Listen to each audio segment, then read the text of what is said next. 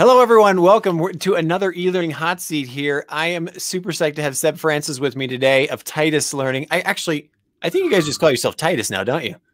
Just Titus, yeah. I know. We've been working together for so long that it's in my mind, it's always Titus Learning. So I apologize for that. Seb, I know that you just changed where you are in the world. Where do we find you? Yes, so I am in Yorkshire, wonderful Yorkshire in the UK at the moment, but been in Dubai for a couple of years, so I'm looking out over the nice greenery and blue skies as well. I was just going to say, nice. Is it actually summertime? Is it really? Yeah, how professional do I have to be with the camera? Can I swing it around and just show you out the window? It's lovely. It's lovely. Sure. So, I've known you for a long time. I've had the pleasure of having you on podcasts and on the e-learning success summit and whatnot. There are still obviously lots and lots of people out there who don't know who Titus is. Can you give us the 30 seconds on what is Titus? What do you provide? And why are you sitting in the hot seat today? Yeah, absolutely. Yeah. So we started in 2013. So we're just coming up to 8 years old. So we'll have a nice birthday bash in December.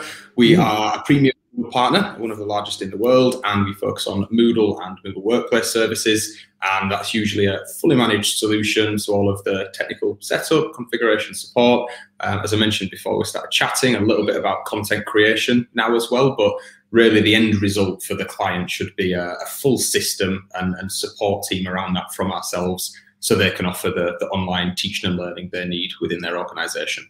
Cool. Now, this again for you will seem like less than, a 101 question, but what does that mean? I mean, Moodle is something that somebody, you can go out there. They've actually had a huge run, just like so many other e-learning providers in the world over the last 14 months, right? I think their user base almost doubled, and the downloads, so it's an open source software. You can go out, it's a learning management system. So many people.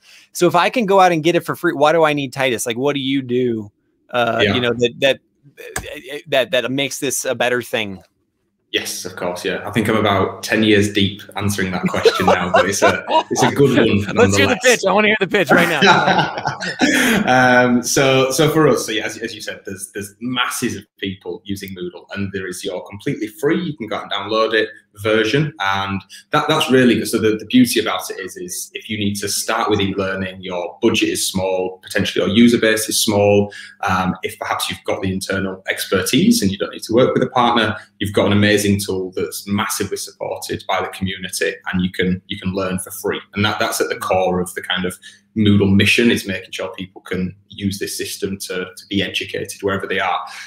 Where we come in is very much around supporting those who have not got the technical expertise internally, or perhaps they have, but they want to expand it and work with us. So we'll often work with universities who are very well versed with Moodle and hosting and security, but they need a development team to lean on to enhance the functionality of it. So we'll assist there, for example. Others, they just won't have any technical expertise, and we'll jump in and we'll help with the whole support piece, train them how to use the platform. So I think from where we started, where it was very kind of transactional hosting and the general support, now it's looking at, okay, how can you create a better learning experience with the platform as well? So our team of trainers and delivery managers, learning technologists, they're working with people so that this is how you create better content, more engaging content. This is how you improve the UI and the UX of the platform. So really we plug the gaps that they might have within their organization to make sure that they can use it the best possible. Now, I know you work with a ton of different companies. I hope this isn't too much of a curveball question. How different are the sort of the interface and the needs from, let's just say, one company to the next? I mean, do you see trends as over time? Is a big corporation different than a smaller organization in terms of they really need a whole different set of Moodle? They really need a whole different set of services? Or is it usually like, here's the 80% and then there's a kind of the 20 that you're customizing? Like, yeah, you stole my answer somewhat towards the end, but it is very much that you've got your 80% or so, which is the Moodle platform, the engine, all of that functionality exists there. But ultimately, what every one of our clients will be doing, regardless of who they are, who their end clients are, sometimes the size of them, the location, it's all about that delivery of content. there is always or usually that interaction in between where the users absorb the content, maybe kind of show or prove their understanding of that content, and then that's usually assessed, and that might be an ongoing thing they do every year, or it might just be a one-off piece of work, and that could be homework for a school child, that could be something linked to a dissertation for a university student, or it could be professional development. So I've just got off the phone with a law firm who are looking at the CPD that they need to do each year and the set amount of hours. Likewise, we've got athletes using our systems to upskill on the latest techniques or the latest rules and regulations within their sport as well. So it is massively varying in terms of the clients we work with, and other companies as well. But I think you've got a real core that is the same for everyone. And then back to your earlier point about the user interface, user experience, that's where you do get a lot of differences. So obviously, if you've got a 7-year-old student versus a 47-year-old professional, the interface they're working with is very different. And the teams within those organizations as well, and the level of support they need is also going to be different. So for us, it's kind of the same behind the scenes. You tweak it for each customer you work with, but the end result is the same that we're pushing for. For everybody who's listening, I'm here with Seb Francis from Titus. If you have questions, Moodle Workplace, learning management systems, e-learning in general, whatnot, that's what we're talking about today. We'd love to have your questions. Just throw them into the chat. We do see them. If you're on LinkedIn, if you're on Facebook, or if you're on YouTube, please do join us. One of the things that you mentioned just a few seconds ago was about that you are doing more content creation for clients. Break that down. What does that mean? Are you actually building out courses? Are you building out? I don't want to put words in your mouth. What does that mean, content creation? Yeah, no, absolutely. I mean, it was quite an obvious one for us, although it probably took us longer than we realised to get to that point of content. We were so very focused on providing the best platform possible, the best support and service around that platform, and often as well, customization and development. So often we will integrate with other systems. We will create new features and new functionality for the platform. But going back to what I just said, the ultimate purpose is that delivery of content. So it was more of I'd say, a reactive thing for us at the Titus, which we've then developed since. So clients coming to us and saying, you do all this wonderful stuff for us. We've got the content that sits on top of it.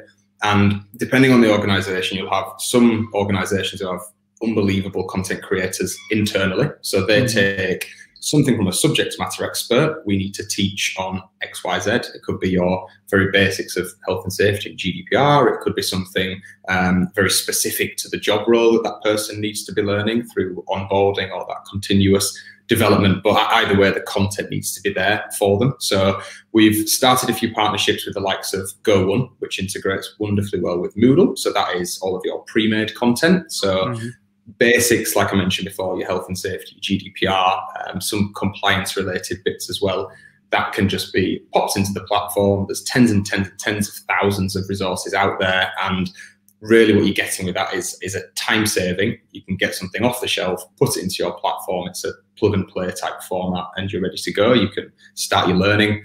It's also trusted. It works in the same way in terms of rating scales and being verified by other users as well, which is pretty nice. So saves you a bit of time. The content is being tested by others, created by others.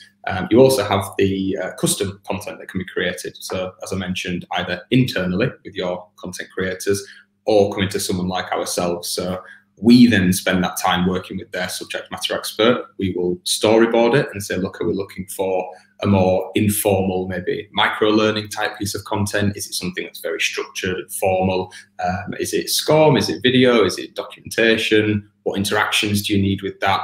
And really where you've got strong, I suppose like a strong brand presence within firms, they like to have their own content if it is something that's a very specific or niche area. So we do work with the Royal College of Surgeons, and they're working with surgeons in the UK and globally. And obviously the type of content is very important. It's correct, it's up to date, it's where we need it to be. We don't want any scalpels left in bodies. Royal Surgical Society, I hope their content's up to date.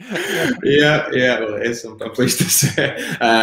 We've done stuff with quite a few in the medical field as well, actually. We were looking just the other day at the structure of dogs' spines, because that was some content we'd created. So there's some weird and wonderful stuff, but it goes from that and then through to, I mentioned athletes as well. We work with British weightlifting. That would be if you're an official at the Olympics and you are officiating an event. Okay, well, how should we be stacking the weights? How do we judge a lift that is correct or not correct? So you kind of get the idea that the content is massively wide-ranging.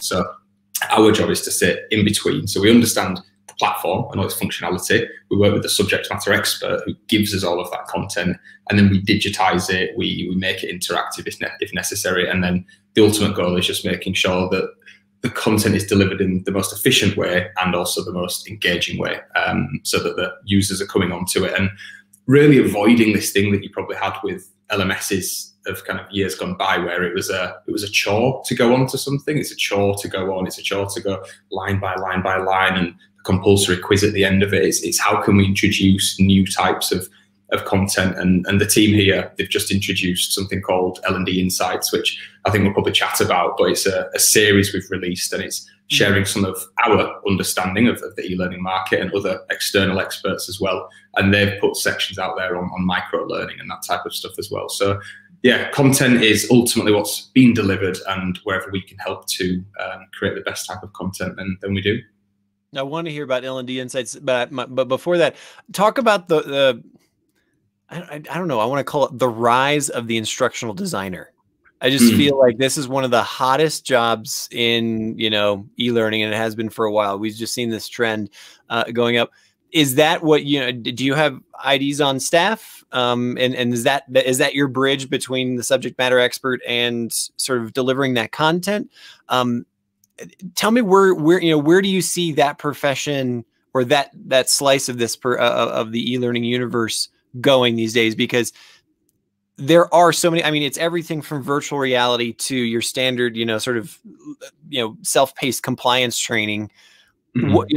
Talk to me a bit about where do you see that role, and how are they interacting? Is it more independent contractors, or is it companies are hiring these? How are you using them, etc.?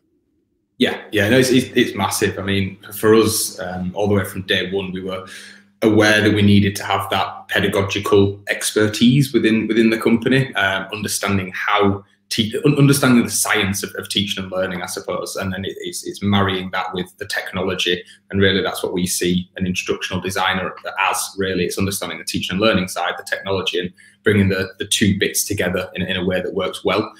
So certainly within our delivery teams, we find that's really useful. So even if we're not using, even if we're not doing the content development itself, we will still be configuring the platform, and it's still a case of trying to understand how do we best build the platform to allow the end users to create good content and tie that into that instructional design bit. So for us, anyone with that kind of previous teaching and learning experience, instructional design, learning technologist experience has become more and more important, and kind of building the team out there. We're also seeing it, which is really nice, on the side of our clients, and those guys kind of bringing in-house more instructional designers. And yes, we speak with the technical counterparts within the companies and we make sure the system's set up correctly, but you've got then instructional designers pressing you harder to make sure that it works well as a teaching and learning tool, which is what we're here for, is to make it, as, like I said before, as fun and engaging as possible. So yeah, that has zoomed up. I think the wages have zoomed up with it just about as quickly.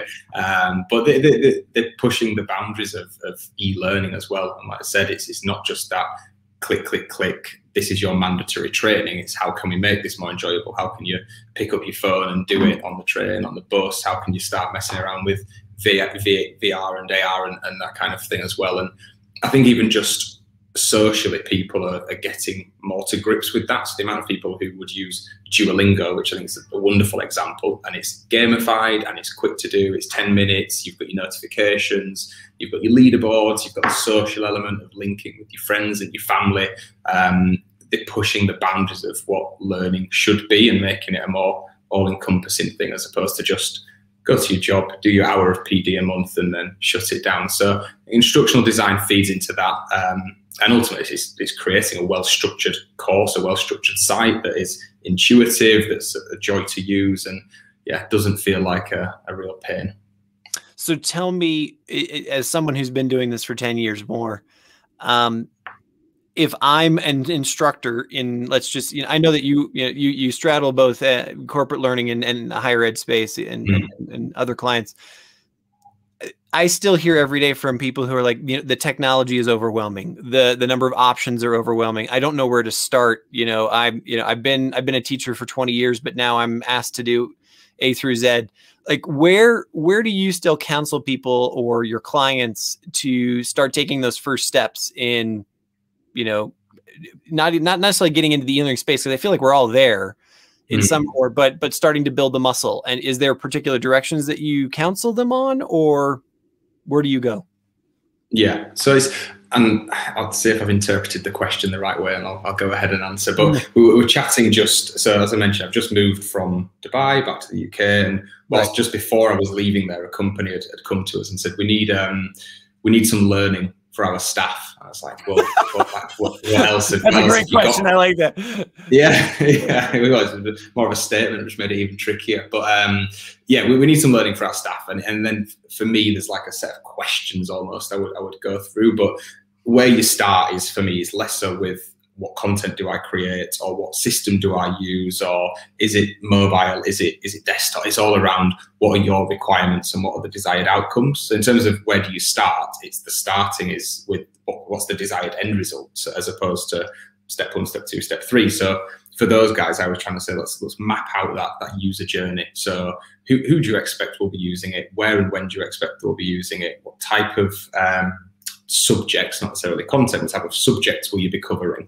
And then once you start fleshing all of that out, and I've talked to people before when they're starting businesses and they say, how do I write a business plan? And I just said, write a letter or write an email to your mum or to your friend. You don't have to literally click send, but this is what I'm thinking. And if you did the same with learning and you start typing it out, then what would they say to me if they wanted to create a new learning platform or content as well? So it's all about, I think, looking at the requirements you have, the users you have, like I said, the outcomes that you've got as well, because the outcomes will vary hugely. If you're a professional services body, if you're a school, if you're a membership club, it's all going to be very different. Is it something that you're monetizing and you're selling the content? Is it free to your staff? Is it free to your members? Is it a non-profit and anyone and everyone can access the system? There's a lot of things. So really, I'd say starting with those requirements and desired outcomes, and from that, you can start chatting to people like ourselves, other organizations and companies out there, and then look at, okay, what do you need to do and what solutions are there to meet those requirements? And also, I think, going back to when we started, and similar to what we probably did, it's walking before you can run. You don't need to have that VR-focused content with all singing, all dancing from day one, because without those fundamentals and foundations, it's going to be much trickier. So absolutely aim for that and shoot for that, but focus on the foundations, look at your desired outcomes, and try to find what solutions will meet those requirements. So take me to L&D insights from there. So rather from the client perspective to the, I'm assuming, I apologize, I haven't seen L&D insights yet. Is this professional development for, again, instructional designers, instructors, clients, or what is L&D insights focusing on? Yeah. So really what we want to try and do with L&D Insights, and I will give 100% credit to our wonderful marketing team and copywriters for this. So I'm just the face that gets to take the glory. But I'll give a shout to Callum and Deck, who are the guys who've been smashing it. So really what I think we realized is that we've got a whole load of customers, a whole load of people within the industry who we speak to might not be customers, but within all of that and our staff here, we had just a hell of a lot of expertise and understanding about the market. So a lot of the content we pushed out was relatively short form. It'd be your top 5 things for X, Y, Z, or quite topical or seasonal. And what we wanted to do was try to condense a lot of that knowledge and that expertise and put it into usually like sort of white papers to begin with and share. So we've done one on hybrid learning, which obviously technology plays a part of, and flexible working. We've done things that have been topical in terms of last year with COVID and still this year with COVID. And then bits like I mentioned, micro learning and other topics as well. So it's picking a topic, it's going out to internally within Titus and also our external network, and trying to pull opinions, pull ideas together, and then put that in a format that's really easy to digest for others. And then as we get further along, looking at tying some further video content and other stuff. But what we want it to eventually be is just is a hub of e-learning knowledge. So if someone has a question, such as where do I start when it comes to e-learning and learning management systems, I would like to think on L&D Insights there's some kind of content that would help them. Or we've just come out of the back of COVID, our staff are questioning what are we doing for flexible or hybrid working. Well, L&D Insights will be there as a tool to help. So I think as we've got bigger and we've got a little bit more freedom with time, with resources, with finances, whatever it might be, it's trying to just, I suppose, give back to the wider community with some really, really solid help and advice related to e-learning and other little areas as well. How are you dealing with the hybrid? I mean, you just, I don't know if it was a Freudian thing. You know, it's interesting to see where people's brains are with the pandemic. But, you know, you said we're in a post-COVID world now, right? Whereas, which I'm kind of in the same mindset. But how is Titus doing with that? And are you finding that you're counseling some of your clients about, you know, best practices and you know how to manage that? You know, like how do you do the hybrid? You know, go to a hybrid model rather than a full remote model, those kinds of things, or is that a part of your conversation? Yeah, so I probably said post-COVID because I'm an optimist at heart. So maybe not. You know what? There's not there. going to be any. There's no right answer. I love that. I love that. Yeah, that's a great thing. Yeah. Yeah. When we were booking our flights to the UK, actually, I think we landed on the 20th, and my friend had said, "Did you purposely do it on the day before the whole country is meant to come out of lockdown?" I was like, "Oh, hey, that's a little bit." But yeah, we have, I think a lot of those conversations probably happened 9 to 12 months ago, and we're still seeing the positive effects of that though within our clients and how they're using the platform. So the likes of Zoom plugins and Zoom integrations and the guys at Big Blue Button, and that was absolutely crazy in terms of getting the virtual classroom and virtual and video conferencing stuff nailed. The interesting thing was that clients needed it to go a step further. How do I see people are engaged with their screen, the camera, they're not off on some other app or on the phone? How do we check that from I suppose like checking that it's the right person doing the exams and that kind of thing as well. So they had the same requirements as before, i.e. virtual or video conferencing, but heightened requirements around that as well. So we had a lot of that. We had a lot of the technical questions about how do we go from 100 concurrent users to 10,000 concurrent users and everything in between as well. So had a lot of conversations there. And I think there are certainly some nice things that have carried on through. And we had a chat with a chap who works within a behavioral psychology space as well, and he was talking a lot about Zoom and what do people love it, do people hate it? And I think there's a bit of both, isn't there? I just had a great call with 3 other people in 3 different areas. It had been impossible to arrange on short notice. We had a really great chat. I've also come back to the office this past week, and we've got still on limited staff, but you get to see people face to face. You can have a coffee, you can nip out for a walk. You've got the nice chats in between, and we're looking a lot at kind of staff well-being and culture and satisfaction. And I think that face-to-face part plays a big piece of it as well. So over this past year, I think we've definitely been tested as a company to upskill as well, if I'm honest, with certain bits. But how can people still deliver as close to that level of training that they were doing before, face-to-face, if that was the case? And how can technology help support that? We've had our challenges internally as well with the flexible and hybrid working, and I'm not saying we've nailed it, but we are getting there. But it's been an interesting patch. I think it'll really change people's perceptions and actions of training and the whole face-to-face versus virtual moving forwards, but hopefully for the positive when they work out what things work for them and what things don't. As someone who is one of the largest Moodle partners, you know, and service providers out there. Sorry, and I just want to mention everybody who's listening right now. Again, reminders: Seb Francis of Titus. If you do have you know, a question for us, or if you do have something you want to just throw it in the chat here, we'll get to it, and we'll definitely call it out and have Seb answer for you. I'm trying to think about what are some of the really common challenges that you hear from clients all the time, or that you experience with clients all the time. That and I don't want to necessarily say, you know, this is the 101 kind of stuff, but where do you find either the gaps or the the leapfrog moments that are happening with clients, where either they're common problems you're running into or opportunities that you're seeing that aren't being captured or aren't being actioned on by companies?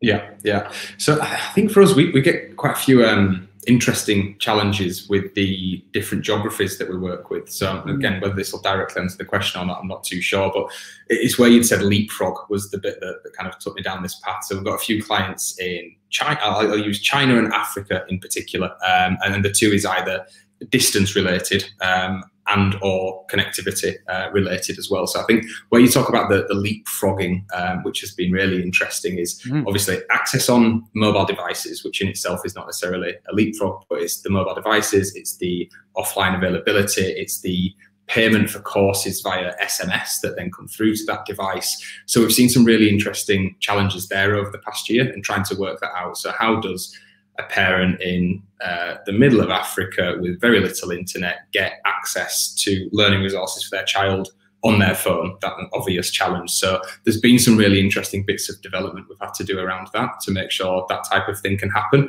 I'm glad to say that we've done it and the customers are happy. So that's worked for us really well. And I think in terms of the leapfrogging, we've seen an acceleration this past year in terms of the virtual classroom bit. And the thing that impresses me the most probably is the schools and the universities. If you had said to a teacher, we need you to go 100% online learning within 4 weeks, they would have all looked at you like you're absolutely mental. Now they managed to do it, and fair play to the teachers, the schools, the academies, and everyone else who's done it. But I think you've just seen an acceleration. It's kind of proved what you can do if you need to do it, really. And like I say, I think a lot of those things will stick around, and where people might have looked down upon distance learning previously. So I went to the Open University for, I think I lasted for about a year before I stopped. But nonetheless, I went. But where people might have looked down on certain distance learning before, now they're looking at it as actually that's a very viable option. The quality of it is nearly as good. The qualification I get at the end of it is exactly the same, but it allows me to do whatever else it is. So I don't have to live in a city centre, or I don't have to live in a different country if I want to study at a particular university within a particular specialism. So it's accelerated things massively. I think it's allowed people, just as humanity, to see what they can do if you really need to do something. And I think, like I said before, they'll pick the best bits of what's worked over this past year and hopefully keep on with those and keep pushing the boundaries as well. The way that you sort of ended that question, or that your response there, makes me believe that most of your clients, or most of the people you're talking with, have looked at this as an opportunity to make those investments, do culture changes, etc. But we've seen, I mean, New York Times had an article, I don't know, this is 10 days ago, like, we're doing this on June 30th right now, but at the middle of this month, where the teachers are coming out, e-learning was such a disaster, we need to shut it down. Like, quite literally, this is like the headline in the New York Times. Or the online experience for my kids over the last year was a complete failure, and I need them to go back to school. So we still hear a lot of those voices, and there's still a large number of institutions, let's just talk higher ed for right now, who are saying, look, we're ready to go back to the way it was. What are your thoughts on that? And are you hearing that at all from your client base, or what would be your advice? I mean, I know that we are both evangelists for the e-learning universe, but talk to me a little bit about that. Yeah, no, definitely. We did a chat not so long back, and they were asking whether they thought that at the time, in the midst of COVID, when everything was online, do we think this could stay there forever? And absolutely not. From day one, we've always said that the power is with the educators, be that a learning and development manager within a company, or a teacher, or a tutor, or a lecturer. The power's always been with those educators, and without them, you've not got the content, you've not got the engagement, you've not got the counsel and the assistance you need from the people behind it. So always technology is there to support the people, but it does give you that opportunity, like I say, to reach people further, and as well looking at accessibility and reach people it might not have been able to reach previously. So even if I look at it from a business perspective, I know there are a lot of firms who are saying, actually, let's shut the offices, we can do this remotely. I personally think that's quite a shame. I think, actually, it's shown that there should be more hybrid working, and also I think there probably should be more hybrid learning and distance learning, remote learning. But I think to lose that whole face-to-face and personal element would be a real shame, but it does just make it a bit more accessible. So for us, I think people are looking forward to getting back to a bit of normality, but love the fact that they can go, actually, I can work from home, I can learn from home, I can teach from home, and they've got a few more options than just being sat in one place and or sat in traffic. So. Yeah, that's for sure. We have a question here from a person who, I apologize, I'm going to destroy their family name. Her name is Camilla Hejorita. We'll just leave it there. Camilla. You're in Mexico City. You need to get practicing. I don't know. I do not think this is a Spanish name. But anyway, the question is, what would be the balance between synchronous and asynchronous learning to get a successful hybrid learning program? So I mean, if I may, the essence behind this question is, how do we get that balance, right? Like, as you just said, something, that human element, being together, the nonverbal communication, the energy of being together is critical, but then being able to do stuff offline, in your own time is clear as, is a clear advantage as well. Do you have advice for, creating that balance and the way that you structure stuff with your clients? Yeah, so again, it's all going to be dependent on the type of organization you're working with. Going back to some of the work we've done previously with schools, obviously a hot topic then, and still now to some degree, was that whole concept of the flipped classroom. And I think that's something I've always quite liked the idea of, whether it's been with learning and e-learning or other concepts as well. So having users go away, learn some topics, learn some information, come back together, and then have that discussion, and have more of a, I suppose, like a analytical and evaluative discussion around what they're learning, make some challenges, pose some questions, but ultimately do the learning element in their own time of absorbing the content, I should say. The learning, I think, is kind of affirmed when you have that discussion, and then it's truly kind of understood. But I think for that balance, it all depends on the organization. Sometimes you need to be in front of a person. If it's a physical skill you're learning, it's much easier there in person. But other times, I think there are topics you can go off, understand, come back together, discuss, and often those discussions either help cement the learning, or introduce new bits that you'd not thought about. And it's always really interesting to see how different users interpret it, especially if things are done separately. So there's no kind of hard and fast formula, but certainly that flipped classroom has always worked well, I think. Fantastic. I'm wrapping up my conversation here with Seb Francis of Titus. First, before I thank you for your time, final question I have for you is, what are you looking forward to for the second half of 2021 and into 2022? Is there a shiny new object coming down the pike that you guys are excited to roll out? Is it more of the same and continue to build those muscles of hybrid learning and remote work? Again, I probably led the witness here too much, but what are you looking forward to? Yeah, absolutely. I think if I disappeared and didn't mention 4.0, then I'd probably be in trouble. So Moodle 4.0 is coming. A whole load of new user interface, user experience improvements that are going to be, the interface of Moodle is something that people have always talked about, and we as a firm have done elements to improve that. HQ have done a lot to improve that. Other partners have, but this is going to be one of the most significant shifts. So Moodle 4.0 is, without a doubt, something we're looking forward to the release of, and kind of involved in that development and testing piece. So probably it will be next year, I think, before clients start getting it, once everything is done and rolled out and tested. Moodle Workplace, which we're big advocates of, that is moving on massively as well. We're developing that in-house, as well as working with Moodle HQ, of course. So those two are biggies for us personally. Really looking forward to seeing the team back to a bit of normality. And I just can't believe, what are we on? The 30th? Yeah, wow, yeah. We're 6 months done, so it's gone very quick. So if it would slow down a little bit as well, that'd be nice. I honestly can't believe that tomorrow's July 1st. It absolutely blows my mind. Yeah, that we're literally entering the summer vacation season. I know, you in Europe as well. Seb Francis, thank you so much for taking the time out of your day today. I know you're a super extremely busy guy, but always love chatting with you.